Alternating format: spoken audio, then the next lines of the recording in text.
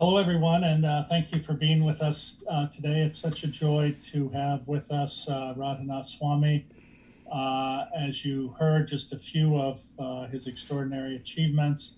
And I think the question is, why do you do what you do? And I think that's always a question for each of us. Why do we care about the other? What benefit does it give us? What benefit does it give others? And at the end of the day, what's the purpose? Ultimately, I think the purpose is seva, being of service to others. But Radhanath, maybe you can tell us your goals and a little bit about yourself. I'm so grateful to be together with you once again, James. It's really such a special blessing. Thank you very much. And thank you for all those who are with us today. Um, I was born in America, and I was a teenager in the 1960s, and I saw much unrest. In certain ways, it's very similar to the type of unrest that America is experiencing today. And there was questions, especially inequality. I became a part of the counterculture. I became part of the civil rights movement. And I really had a passion for these things. I really wanted to make a difference, because otherwise life seemed so shallow and meaningless unless we're really making a difference in other people's lives and in the condition of the world. And after some time, I came to a personal conclusion that unless I have something within myself to give, I'm doing very little. And I believed that something within myself was spiritual. So I went on a spiritual quest. And at that time, another difficulty came, because I saw and I experienced much hypocrisy in the name of religion. In religion where we're taught to be humble, I saw arrogance. In religion that teaches to love, I saw hate. So I came to a conclusion that there must be something beautiful and common at the heart or the essence of all true spiritual paths, and I really wanted to find that. I didn't want to be a part of sectarianism. I didn't want to be a part of I'm better than you or my religion's better than yours. I really wanted to find the heart of it. And in the Bible, the Old Testament and New Testament, I found that the first and great commandment is to love God with all your heart, mind, and soul. And the next part is important, because when that love is awakened from within us, then we will love our neighbor as ourself. Because when we know ourself, we'll be able to identify who our neighbor is. And I started to travel the world, studying religion, philosophy, studying nature, trying to find meaning and purpose in my life and a spiritual connection. And studying Judaism and Christianity, and I hitchhiked from London to India through the Middle East also. I studied Islam, and when I was in India, when I finally came after about 6 months of hitchhiking, I lived in Himalayas, and I studied various schools of Buddhism and Hinduism and yoga, and ultimately I came to the path and the teacher that I decided to follow, Srila Prabhupada, and the bhakti path, the path of devotion, where we call upon the one supreme source of everything that exists, the father, the mother of every living being, we call Krishna. There are many names. And my goal and purpose is to find that love within my heart so I can share it with others. Because the testimony that I found in all great religious paths of actual love, actual enlightenment is compassion. Moses took his people into the wilderness and led them with compassion, and Lord Jesus, he was willing to be crucified, and in his compassion for others, what to speak of all he did in his life. And Lord Buddha, he attained nirvana, enlightenment, but he took this bodhisattva vow that I'm not going to enjoy this unlimited, liberated condition beyond this world until every living being in this world can have it too.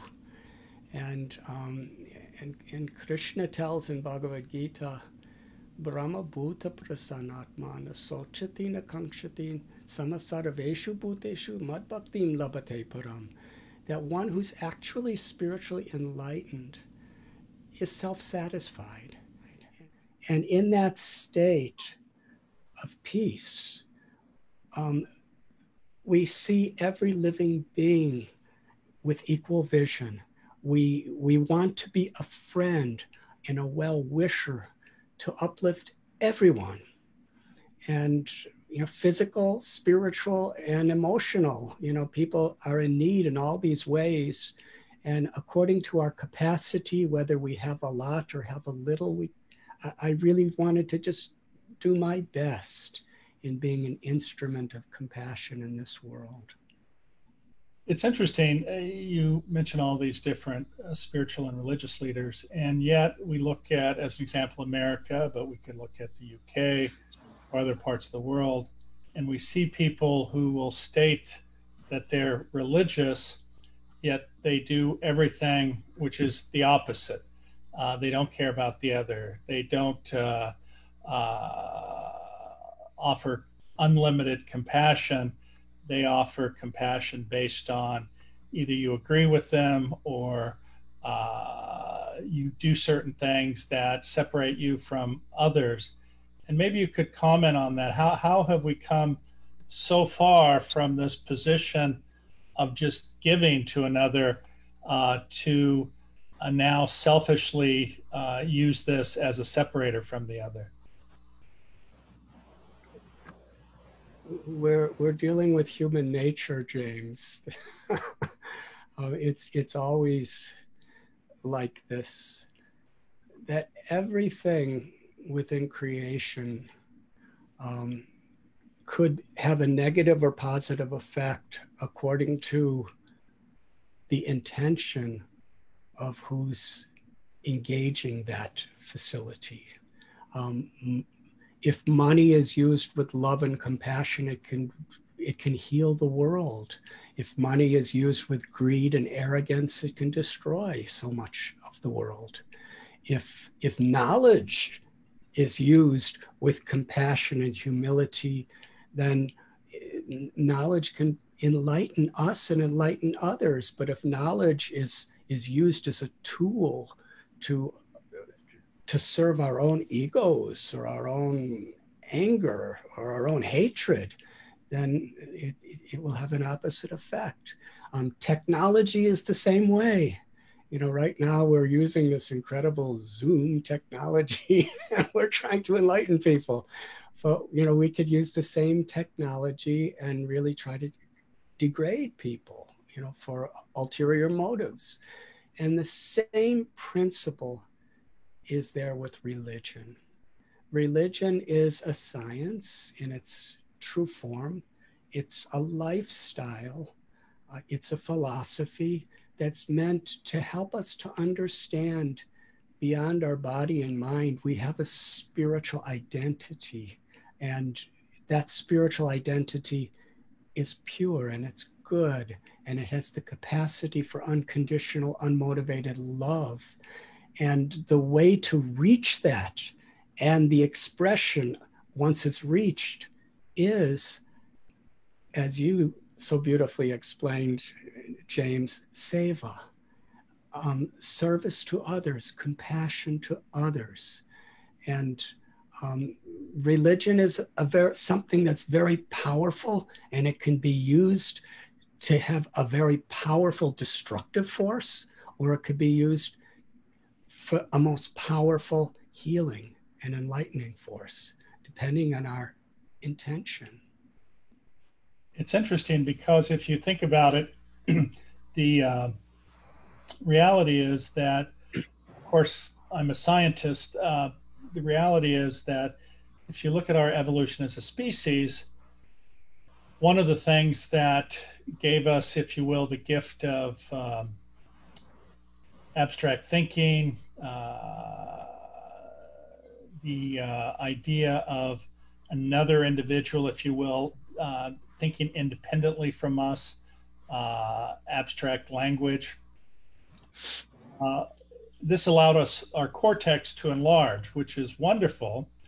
And the interesting thing is that as a result, unlike other offspring, our offspring has to be cared for. They have to be nurtured. They have to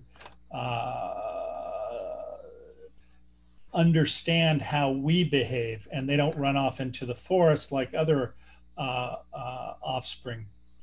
The thing about that is that we have this thing called the mirror neuron system.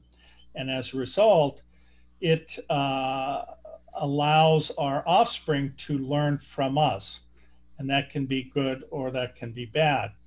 The wonderful thing about that is that they can understand how, if they're suffering, if they're in pain, this person reaches out to them, nurtures them, holds them, feeds them, and they grow. And of course, what we get from that is that when they're suffering, we respond to that. And in fact, what's amazing is that when we care, those areas in our brain associated with reward actually increase in metabolism, which makes us, of course, feel better. And then as we evolved into hunter-gatherers, of course, in these small groups of 10 to 50, which was how we lived our lives until 6,000 to 8,000 years ago, it was also critically important that we, if we saw an individual who was suffering or in need, we responded to them. And as a result, we nurtured them, cared for them, and that way that improved their ability to function and to provide whatever job it was that they were doing, which helped the group.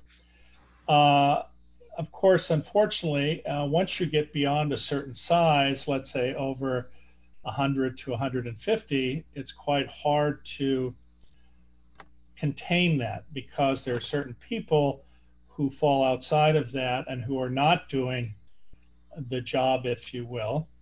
And as a result, interestingly enough, one of the things that happened is we created this narrative that outside of ourselves was someone or something that would maintain control.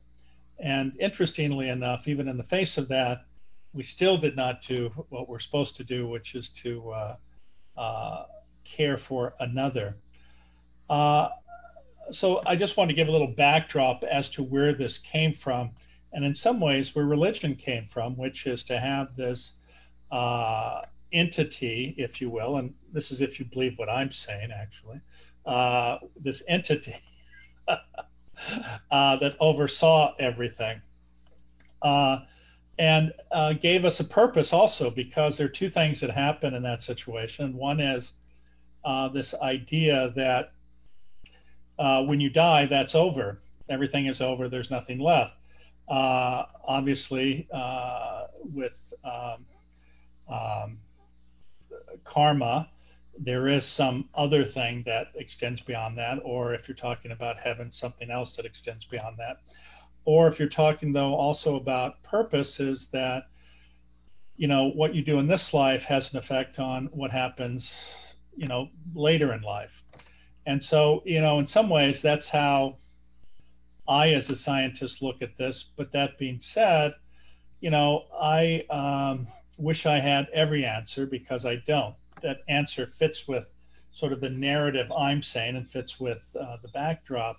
But that being said, clearly, I spend a lot of time with people like you and others who sort of give this other perspective. Interestingly, as you were talking about sort of this negative behavior and these doing different things, let's talk about COVID-19 right now. And what are your thoughts on that in terms of how people are reacting, how one should react, this issue of masks, etc.? Um, on a personal level, several people who are very close to me, um, um, one of my dearmost friends and one of the most beloved spiritual teachers in the world. His name is His Holiness Bhakti Charu Swami Maharaj. I've known him for so many years, and he lived with such compassion, and his whole life was dedicated in the service of God and others. And just last week, he passed away due to the influence of COVID-19. And probably about 100 people I know personally have it. And of course, the world, the more we make a spiritual connection, the more we feel all humanity as our personal family. And even deeper than that, we find all living beings our personal family. And there's a beautiful text in Sanskrit which tells para dukkha dukhi, that the actual quality of an enlightened person is another person's suffering becomes our suffering, and another person's happiness becomes our happiness. And that how we're actually having that experience is really the gauge of how we're making spiritual progress. So this COVID-19 is causing so much suffering, and there's a great care that is there in our hearts. At the same time, it's an opportunity, because the nature of society is we become so much entangled and distracted by superficial things, and we think they're so important. This is an opportunity to take a step back and really evaluate what really is of value and meaning and purpose in my life, and integrate that into everything we do. We could love things. We can find some satisfaction in our mind and in our senses through interaction with things. But things cannot give satisfaction to the heart. It is only to love and to be loved that gives fulfillment to the heart. And real happiness is actually a thing of the heart. And to focus on, where we can actually nourish love in our relationships with our family, our friends, and a love that's above all the superficial differences that inevitably come between us, to actually focus on a higher principle of why we love each other, why we care for each other. And from a spiritual perspective, the origin of that love is God's supreme love for us. And, from my experience of studying saints throughout history of all different spiritual traditions, and by my beloved guru's example, and by my own personal experiences, however small they may be, that experience of God's love is something that's more real than any of the apparent tangible things of this world. When we connect to it within our heart, it's the most tangible reality of our life. And to serve that love, and that's what's so much required in the world on every level. And this COVID-19, it's a tragedy, it's a crisis. I really believe, from a physical, social, and emotional perspective, we should really take guidance from the scientists and the doctors like you, Dr. Doty, who actually understand the problem in a deeper way. But at the same time, the doors are open for us to go into deeper spiritual connection and experience. Speaking of that, it's interesting. They ask a group of students what they wanted to be when they grow up. And unfortunately, none of them said they wanted to be enlightened gurus or helping others be of service. Sadly, what they said was they wanted to be influencers. And, it's sort of sad in some ways because you have people who sort of promote this narrative of, I have this, I have that, this makes me happy. And I think sadly, what they don't understand is the reason they have this emptiness, they keep trying to fill it with things.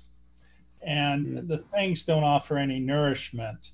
And they don't understand that there's a subset of people who believe that these things will give you happiness, will give you a feeling of being okay within your own skin, and they don't bring you anything.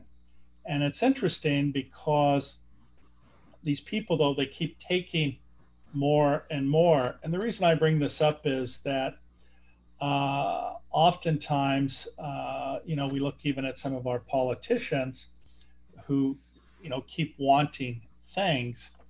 And the reality is that they're trying to fill up this emptiness that they have with these different things.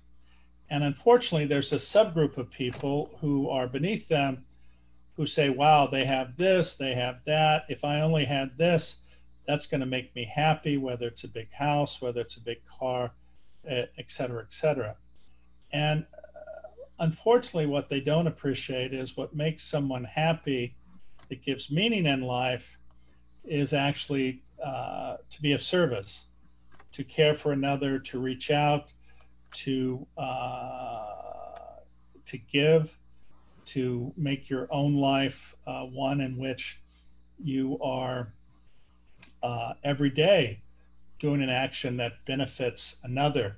And when you do this, this is something that sticks with you essentially every day. No matter how bad you feel, no matter how hard you've worked, you're still blessed because you've been able to be of service to another person versus just trying to feed yourself something that offers no relevance and certainly no sustenance. There's an example of fire, that a fire is hungry for fuel, but however much fuel you put on the fire, it gets hungrier and hungrier. The fire doesn't say, yes, I've had enough, I'm happy. The more the fuel it's put on fire, the hungrier and more fuel the fire needs. And selfish desire is like that. As you said, James, so beautifully, that we're all looking for love. That's what that's what the heart longs for. That's what the soul longs for. And somehow we're distracted to try to find the happiness, the peace of love in things. And even the physical body of people are things. Love is something that's heart to heart. We're trying to find it in things like accumulation of money or property or power or fame or sex or all these different things. But however much we get, the tendency is we need more because we're actually thirsting for something beyond all this. And when we, through meditation, through prayer, through through seva, through compassionate living toward others, we actually connect with the love within our heart. And then, however intellectual we may be or not, however wealthy we may be or not, it really doesn't matter what our color, what our race, what our religion, what our sex. We are sacred children from the same source. We are, from a spiritual perspective, our souls are forever beautiful and Satchidananda, full of love. And, a love that's beyond birth and beyond death. And that's who we are, and that's what we're looking for. And when we connect to that, then we want to integrate that in whatever we do.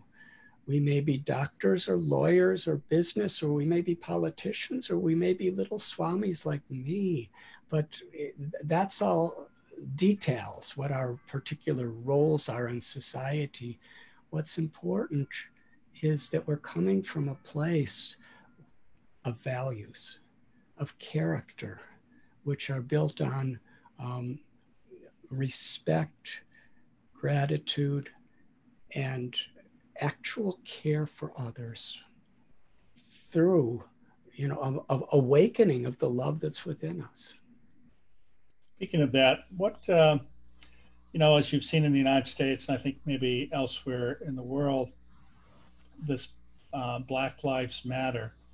And it's interesting because, of course, people say blue lives matter, all lives matter. But the thing they're missing there, of course, is that Black lives matter in the sense that they're the ones who are effectively being destroyed by policemen and others. And what are your thoughts on that, and how would you tell people to respond to that, if you will? Well, I'm going to use an analogy that's just coming to my mind. We have these bodies, and every part of my body matters. My eyes, my nose, my lungs, my heart, my brain, my legs, every part of the body matters. But if a particular part of the body is wounded, then every part of the body is giving special attention and focus to heal that wound. So all lives do matter, not only all humanity, but all living beings, the animals and the birds, wherever there's the living pursuit of pleasure in life. The little ant is looking for pleasure. I've seen, in dogs and cats, and I've seen in cows and goats, how the mother loves their little children, maybe not with the same intellectual capacity we do, but with the same emotion and care. They'll give their life to protect their little young one. So, everyone matters.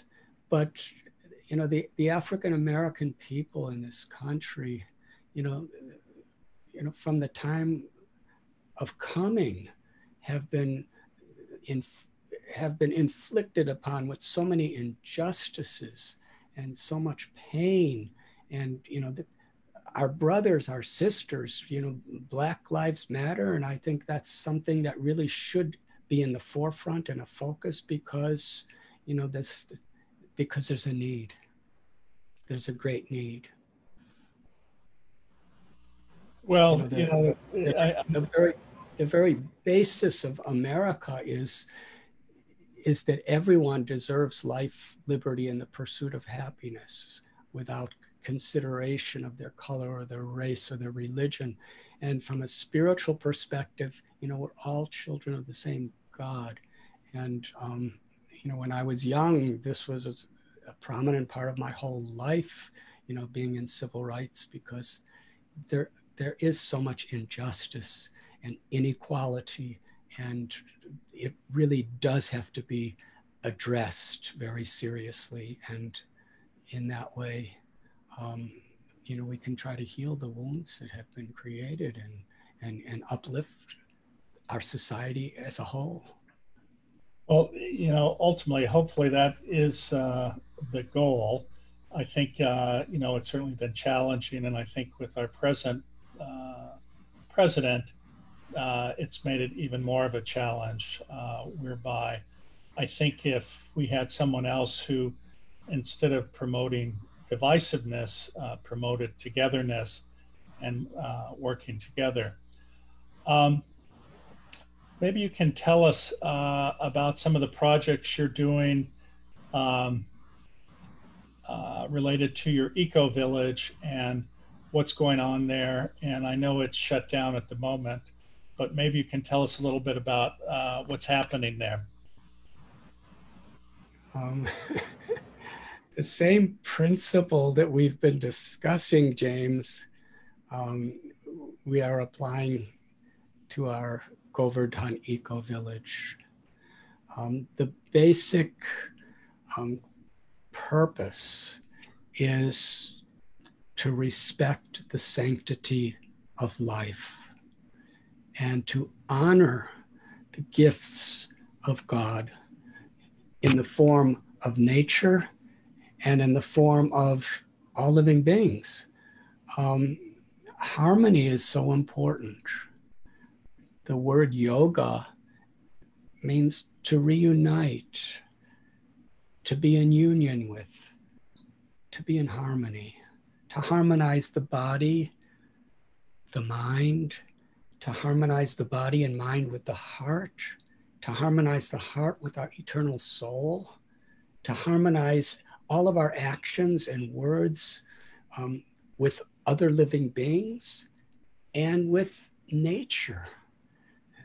The reality is, and you can explain it from a scientific perspective, I'm explaining it from a more of a spiritual philosophical idea, but everything is connected and everything and everyone is interdependent.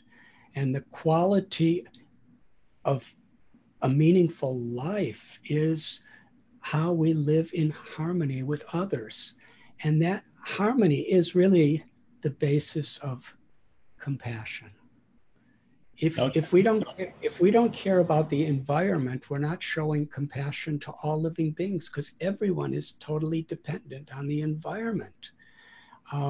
So at our Govardhan Eco Village, we have an animal sanctuary. We have many different ecological projects. And the purpose of these projects is to demonstrate to the thousands of villages that are around us how to improve their lives, physically, economically, health-wise, emotionally, and also spiritually. And also, through the process, many students and universities from all over the world and colleges are coming, on retreats there. We have examples of water harvesting and processing human waste or sewage into pure water that grows beautiful gardens, transforming plastic into usable oil, organic farming, developing the topsoil in such a way that crops really grow in a very healthy way. There are many such programs. We have a yoga school. We have an Ayurvedic medical school. In this way, we're trying in our small way to demonstrate the principles, how there are ways we can adopt to live in harmony with nature and live in harmony with each other, and what a beautiful quality of life that actually creates. It brings us closer to God naturally. Well, it's interesting you mentioned interdependence, because I think that's really, the key here. Not only interdependence among each of us, but also interdependence among animals and humans and all living beings. So what is next for Radhanath Swami? What are you going to?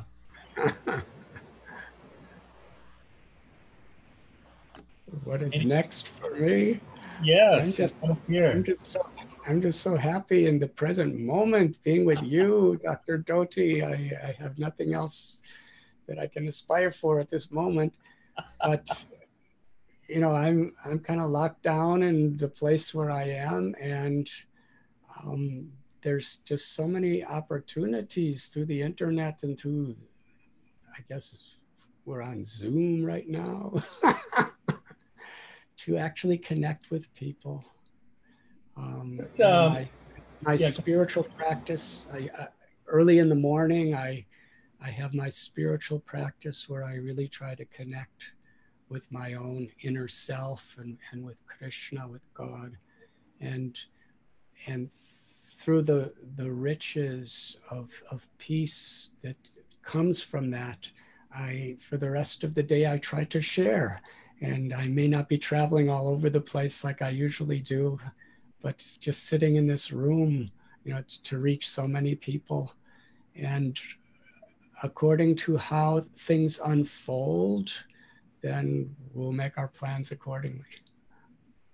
well, that's going to be interesting. You know, people ask me what I do each day, and I say that I'll sit up at the side of the bed and I'll think of, and while I'm breathing, I'll think of joy and awe about being present in this world. And then I go through these 10 letters of the alphabet, which are C through L, and which is something that I created actually when I was asked to speak to my medical school about trying to inspire these new doctors as to what they were going to do and to give them something that was easy to remember. And what I did with that was to go through these 10 letters, which in some ways actually was my own journey. And it was C for compassion for self and others, B for recognizing the dignity of every other person.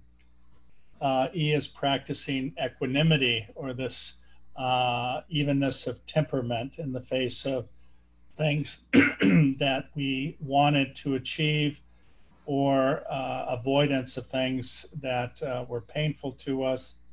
F was forgiveness, and which of course is one of the things that's a challenge, right? Is to, how do you carry forgiveness for others when you actually have this angry feeling? And, someone pointed out it's like drinking poison and somehow thinking it's going to affect the other person, and it never does. So, being able to forgive people but not forget.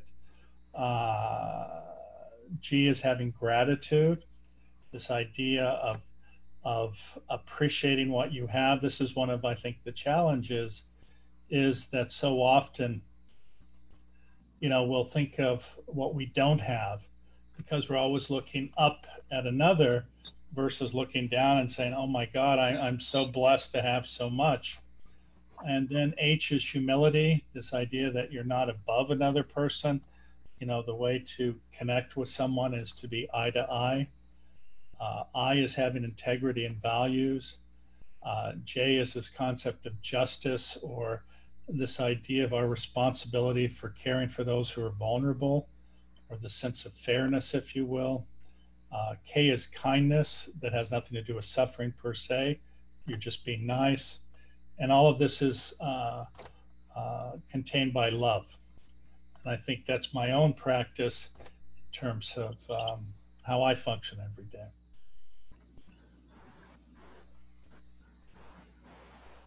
Thank you. Thank you for that. It was beautiful, really beautiful.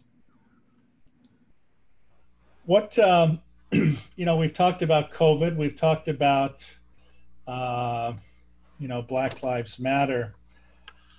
What do you think? We have, as an example, we have Poland, where we have a, populist individual who's written on the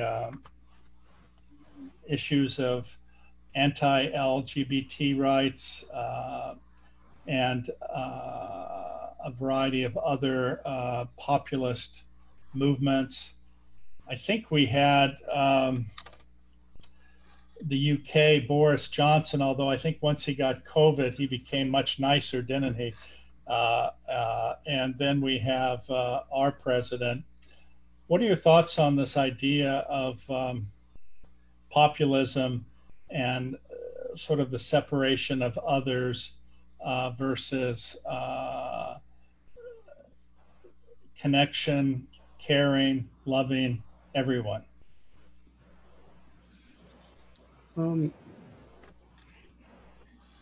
It was Emerson who said, the reason there's so much chaos in this world is because human beings are disconnected from their own selves. And when we're actually connected with ourself, we feel our connection with all beings. And, you know, in the name of capitalism and communism and socialism, and in the name of nationalism, and in the name of, you know, religion, and the name of race, so many things we're divided. It's a very superficial way of thinking and living, and it's due to a disconnect from our own true self, and that's where spirituality can actually very much help, where we see that all of nature is our mother nature, and all living beings, whatever their color, whatever their nationality or race, we truly are, in reality, we're brothers and sisters. And the more we respect each other and are united on that level of respect and compassion, the more there's happiness and there's peace in the world. Of course, justice is important, where there is people who are inflicting harm upon others. But, you know, we hate the disease, but we don't hate the person that's diseased. We see the potential in everyone, and we want to serve. The idea of seva is a very universal principle. And it's interesting you bring that up, because if you look at, as an example, there's certainly a large number of religious organizations that believe what you say. What's interesting is I have not seen, and maybe I'm missing something, and maybe you can explain, these different groups coming together to hold hands in the face of the Black Lives Movement, or even some of the COVID-19, as far as saying, let's come together, let's look at this from a scientific point of view. Do you know why that is, you think? Well, because of social distancing, it's hard to hold hands these days. Well, that could be one. But we can be heart to heart and hold hands in that way. And that's very much important, what you're speaking, that like-minded people who are really pursuing goodness and justness, gratitude and humility, and I'll put all these things together. It's seva, it's love. You know, it is important that that we need each other. We need to be, you know, connected. There's one of us could do a little, but if we're united with so many others, we could do so much. And for that unity to be real, in your beautiful alphabetic philosophy, you know, humility and gratitude and forgiveness, all of these qualities are sacred. And we need to learn how to cultivate those. And we need to live in such a way and provide the opportunities in such a way so our children and our grandchildren, they grow up understanding this is what's really important in life. Not the quantity of what I have, but the quality of who I am and how I'm loving and making a positive difference in the world. Well, that's certainly, true. And that's the question is, how do you do that? And what are the mechanisms of making that happen? I think that perhaps in some ways it can be as simple as this conversation, uh, going out in the world and having an impact on people. It's always interesting. Um, on the one hand, of course, I speak about science, but then on the other hand, I talk about the power of love and connection. And I think it's important to think of it that way in the sense of, while we do fall back on science, and science is what has allowed us, if you will, to be here today. But that being said, at the end of the day, the most important thing is what's in your heart and what you do for others and how you can connect with others. It's in some ways it's horrible to watch. I don't know if you've seen any of this QAnon stuff. Have you seen that at all? No. You're like, uh, so there's this idea of QAnon, which is the response to science and to, if you will, normative states by having this group of people who say that there's actually a deep state in the United States which is negatively influencing things. And that's why we need to support Donald Trump, which is sort of a fascinating thing. I only bring that up to bring up the fact that whether it's here or elsewhere, we have these group of people who grab on to these conspiracy theories and these other theories about why things are happening, which have nothing to do with really anything.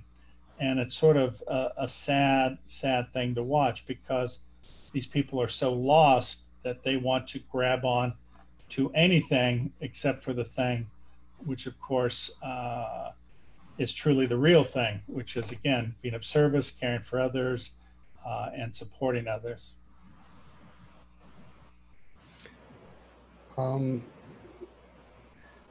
Only light can dispel darkness, and only love can dispel hate.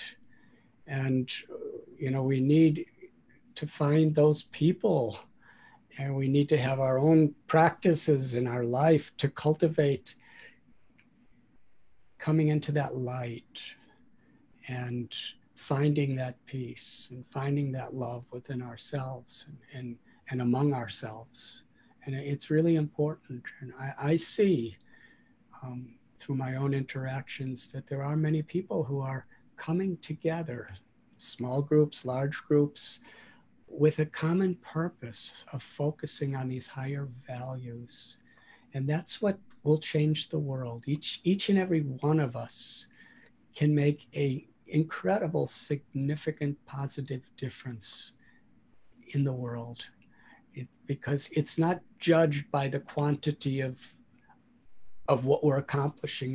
It's really about the quality of our character, our values, and our intentions. And each one of us just sitting at home, we could make a great change to the world if we just have these positive intentions. And of course, activism to bring light to the world, activism to bring compassion and love to the world through our examples individually and collectively is what's so very, very important. And oftentimes what happens is the solution to problems, those solutions become much bigger problems than the original problem, unless we actually have knowledge of how to actually find that light. That light that uplifts people, that brings people together, and that brings us closer to God and each other. And That's the challenge of the world today. And each and every one of us, we can't just depend on politicians to solve the problems. Each and every one of us, within our own lives can come closer to the incredible power of love that's within us. Well, I think that's actually an excellent point, to consider stopping on, is this idea of, well, politicians can do wonderful things. Politicians also have their own needs. And I think if we look at science, if we look at individuals who are trying to promote a common narrative of working together to improve the lives of everyone versus improving my life and the other people don't matter, I think those are really the most critical aspects of how to move forward versus staying in the same place or moving backward.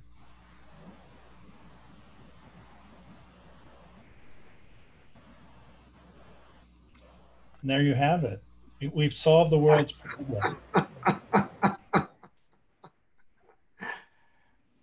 Well, just, we are, Dr. Doty, it's really beautiful because we're so different, yet we're so connected. We're in very different places. We have very different occupations. We even have very different philosophies. but yet, the two of us have found something so sacred and beautiful that we have in common. And all the other things actually become beautiful when we discover what we really have in common, is that we really want to bring light to the world. No, and I think this idea of seva and being of service is really what's most important, is, how can we work together to make the world a little bit of a nicer place? And I think I remember in 1971, I was in a holy place in India called Vrindavan. And there's over 5,000 temples and simple villagers, but everyone loves Radha Krishna. It's a very sweet path of loving God and connecting with God. So I met my guru there, Srila Prabhupada. And at this time, he had temples and followers all over the world. And I had just met him. I was just a little wandering seeker, and I was sitting on the floor, and he was sitting on the floor, and there was a few other people in the room. And a journalist asked him a question. He said, "Are you the guru for the whole world?" And when he was asked that question, he looked down, and I saw great emotion in him. And he was in that pose for a few seconds, and then he looked up and there were tears in his eyes. And he said, "No." He said, "I am just the servant of everyone. That's all." And at that time I was thinking, I want him to be my teacher. Because, we shouldn't be seeking to be great. We should be seeking to serve. Because in that service is actual greatness. I think that's what people forget sometimes, is that in that service, there's greatness within that. So thank you so much for being with me. It's a joy. We're almost out of time. So thank you. I'm sure our paths will cross again in the near future, maybe through Zoom, but hopefully in I really hope so. Usually it's around this time of the year that we always meet in California. Exactly. Although I keep promising to come to India. I haven't been there in 3 years now. So I guess it's probably time. Please know, Dr. Doty, you have a loving family that's waiting for your arrival in India, and we're going to start preparing for your arrival at this moment. Okay. Okay. I don't know when that's going to be. Maybe you can tell me whenever that will happen. Can you say again? I'm sorry. I said, maybe you can tell me when that's going to happen. I don't know when it's going to be. I pray that it comes soon. Yes, indeed, indeed. Okay, my friend. Well, thank you so much. Always a joy and such a pleasure. And I look forward to us spending time again soon. Okay. Thank you, James, and my love to your whole family, and my deepest gratitude to everyone who is joining Dr. Doty and myself today. Yes, thank you, everyone. Hare Take Krishna. care.